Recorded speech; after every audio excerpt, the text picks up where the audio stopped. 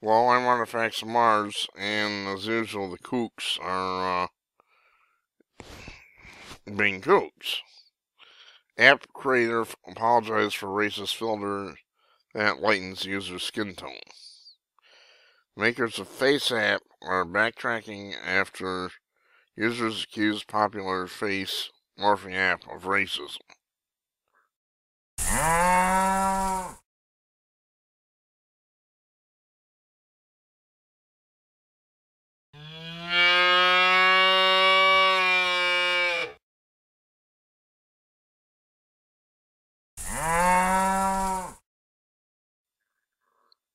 According to the company, the app will transform your face into using artificial intelligence in just one tap. Selfie takers can make their photos look old, force a smile onto their otherwise grumpy mug, or beautify themselves. Troublingly, the last option, labeled as hot, appears to lighten users' skin tone. Terrence A.B. Johnson isn't just bad, it's also racist. That's hogwash.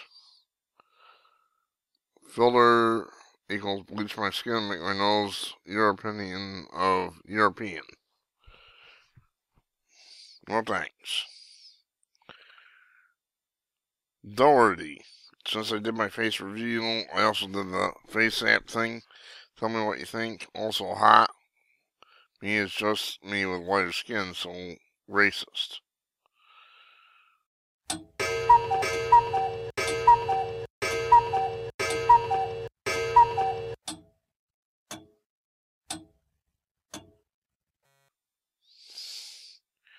Cripes.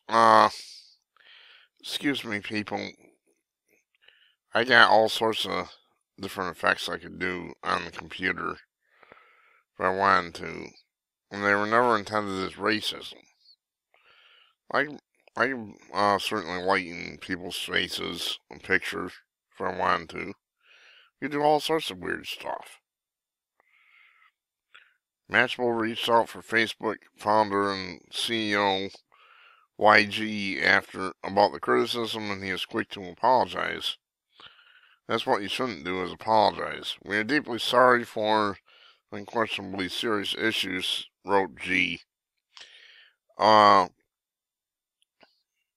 Excuse me, what issue? There's no issue here. It's an unfortunate side effect of the underlying neural network caused by the training of set bias, not intended behavior. That's gobbledygook. To mitigate the issue, we've renamed the effect to exclude any positive connotation associated with it. Indeed, if you download the app today, the hot option is now labeled Spark, at least for iOS. G further told Mashable that his team is working on the complete fix that should arrive soon. This is first time that an app has been. This is not first time an app has been accused of racism for altering users' appearances. Snapchat has been called out for a Bob Marley filter. I only know vaguely who he is or was or whatever, that put people in blackface in what critics called the yellow-face filter. Oh, brother. This is such hogwash.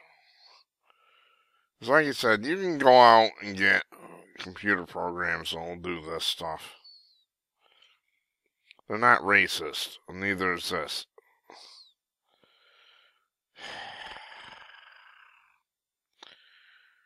See, as I'm looking at this, what it appears to do is it lightens up the lighting.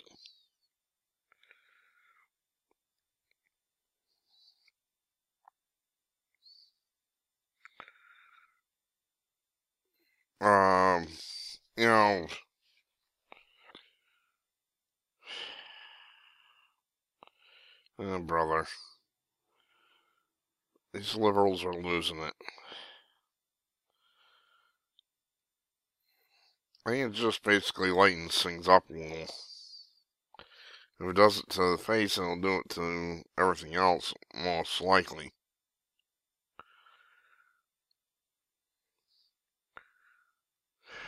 A little bit of extra lighting. That's what it's putting on your face. It's not really lightening the skin, in my opinion. But it doesn't matter. You don't like it, throw it off your phone. This is the point. This is the only point. You don't like it, throw it off your phone. How hard is that? Now, I don't use much on my phone. I'll admit to doing email on it occasionally. But other than that, I don't do much. I use it for phone. I use it for alarm clock. That's probably its biggest function. And for an MP3 player, because I download traditional country music from YouTube. Other than that, I don't use it for much. This is just utterly absurd. Throw it off your phone if you don't like it. And quit whining. I'm Artifacts of Mars. Thanks for watching.